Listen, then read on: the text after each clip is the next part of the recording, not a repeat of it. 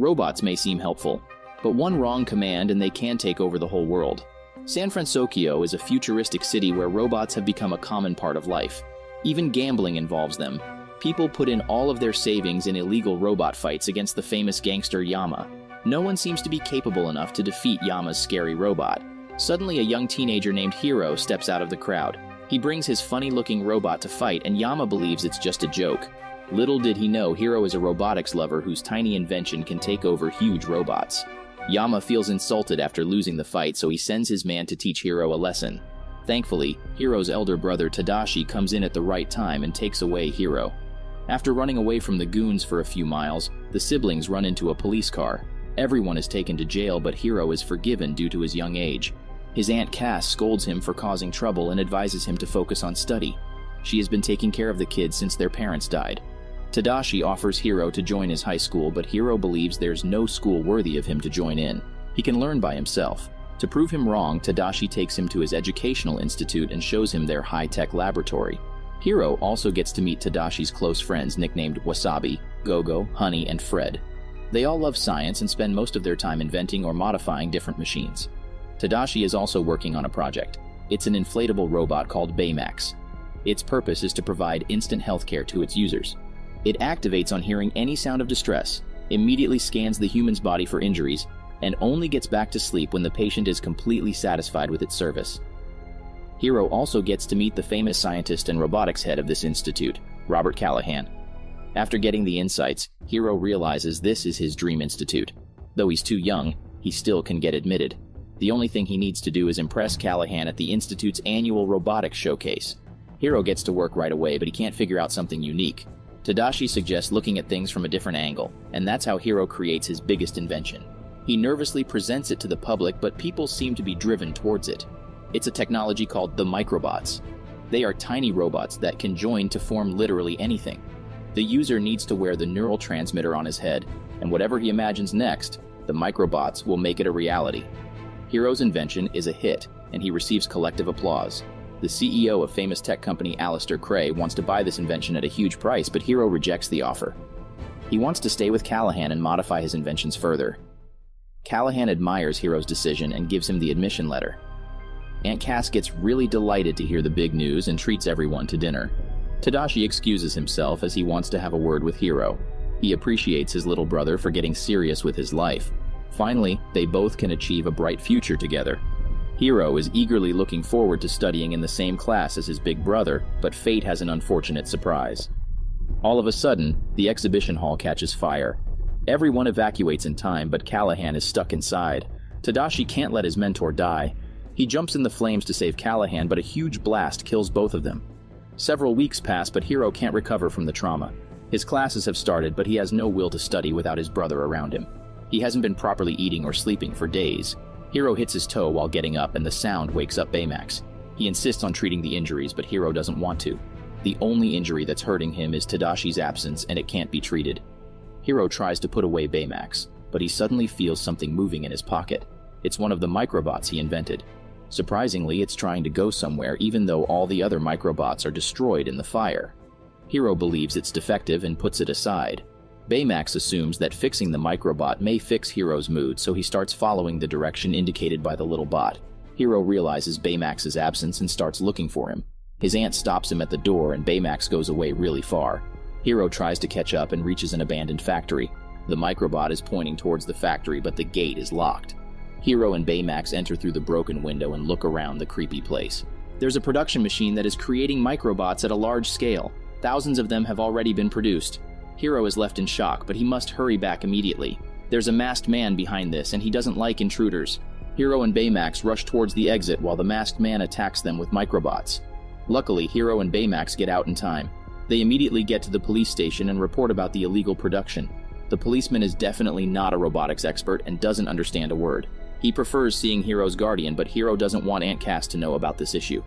He gets back home and wishes Tadashi was here. Seeing him sad, Baymax downloads information to fix personal loss.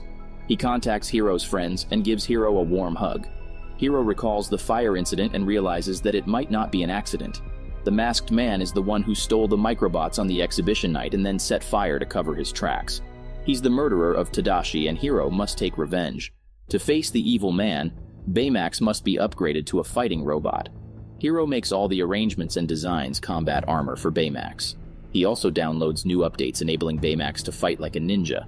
After the preparations, they get back to the abandoned factory, but no one is there. Hiro notices someone at the seaport.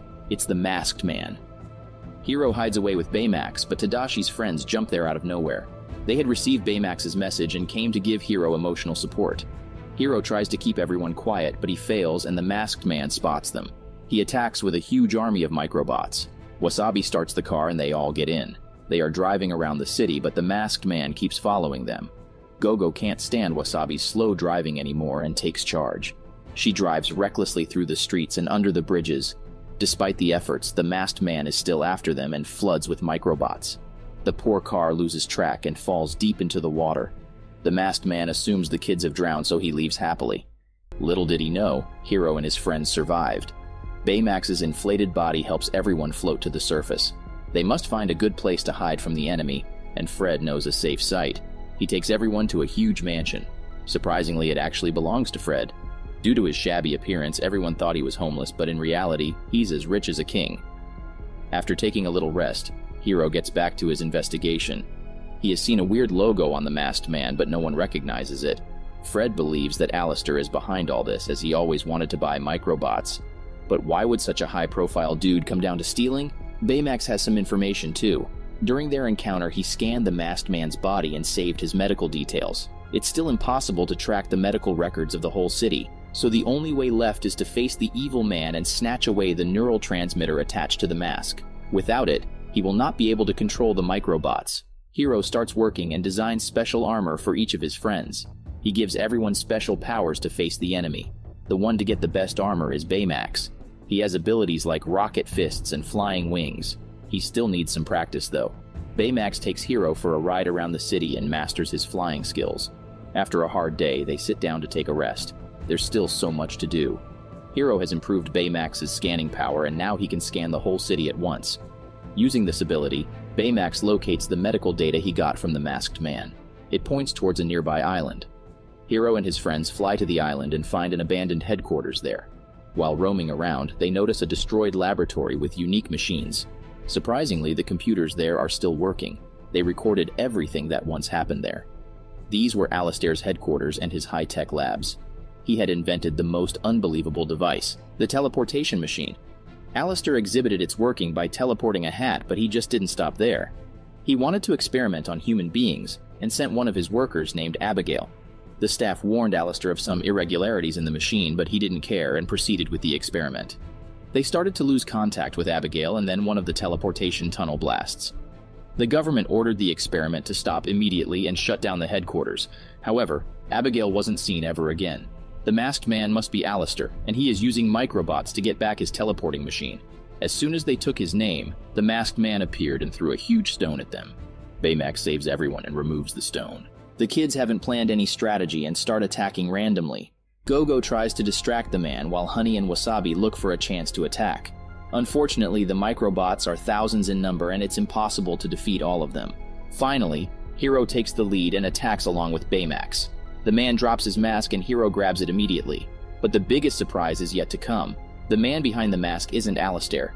It's Professor Callahan. The blast at the exhibition happened accidentally, but Callahan used microbots to save himself. However, he didn't bother to save Tadashi, who only went there to save his professor. Hiro loses his temper, realizing that his brother sacrificed his life for nothing. In anger, Hiro takes out Baymax's healthcare chip and orders him to kill Callahan. Baymax's eyes turn red and he follows the orders. The other kids try to stop him and advise Hiro to get back to his senses. Alistair was about to get killed, but Honey put back the healthcare chip in time. Alistair picks up the mask and escapes immediately, but Hiro hasn't given up yet. He flies back to his labs with Baymax and fixes its scanning vision. Then he tries to take out the healthcare chip so he can kill Alistair and avenge his brother's death. Baymax doesn't let him do that and shows him all the footage Tadashi recorded during the making of Baymax. It took him countless attempts to finally perfect the working of Baymax. Tadashi seemed really happy and wanted to show the invention to his little brother. He believed the world needs Baymax and it's going to help numerous people. Hiro finally realizes that Tadashi never wanted violence and killing. Callahan definitely deserves a punishment, but he should be handed over to authorities. Hiro apologizes to everyone, and they plan to catch Callahan. From the raw footage, they discover that Abigail was Callahan's daughter. She died because of Alistair's carelessness, and her father wants a bitter revenge. The next day is a grand ceremony at Alistair's headquarters. Callahan comes there as an uninvited guest and grabs Alistair. He also brought the teleportation tunnel that sucked in the building in bits and pieces. Abigail was everything for Callahan, and he lost her, and now he wants Alistair to lose his everything. Hiro and his friends reach there and try to convince Callahan to give up violence. Unfortunately, he isn't in a state to give up and attacks Hiro's team. Everyone starts losing to the microbots while Hiro is hardly preventing himself from getting sucked inside the tunnel. He suddenly remembers Tadashi's advice of looking at things from a different angle. He sends these great words to his team and they all start thinking out of the box. Baymax brings Hiro back on the ground and he gives the new plan. They will no longer aim for the mask, but instead, they are going to disintegrate the microbots. Due to their lighter weight, they will easily get sucked into the tunnel. The plan works and Callahan is left with just a few of his microbots. He can't fight with them and Hiro can easily kill him. However, Hiro keeps his temper down and just removes Callahan's. The enemy is defeated, but the teleportation tunnel must be shut down. While others were trying to figure out a solution, Baymax sensed a form of life from the tunnel. It's a female in hypersleep. It must be Abigail. Hiro can't let her die and jumps into the tunnel to save her. He finds Abigail inside a pod and grabs on to take her out. They were just a few miles away when a huge stone hit them. Baymax takes the attack on himself and his armor breaks. He can still send out Hiro and Abigail safely with his rocket arm. The sweet robot asks Hiro to say that he is satisfied with the care so Baymax can be shut down. This fluffy robot is the biggest and dearest invention of Tadashi. Hiro can't bring himself to leave it, but there's no choice. He comes out with Abigail while Baymax is left behind. Everyone is safe and Callahan is behind bars. Hiro and his team's identity is kept secret and they are rumored to be superheroes. After a few days, Hiro joins the Robotics Institute and sets up his new room. He also brought Baymax's rocket arm with him. Suddenly, Hiro realizes there's something inside the fist. It's the healthcare chip. Using it, Hiro reinvents Baymax and gets back his best buddy. They never planned to be superheroes, but fate had something else stored for them. Together with his other friends, Hiro has made the most popular superhero team in the nation, the Big Hero 6. By hurting others, you can never decrease your pain. If you really want to get cured, try healing others and spreading happiness.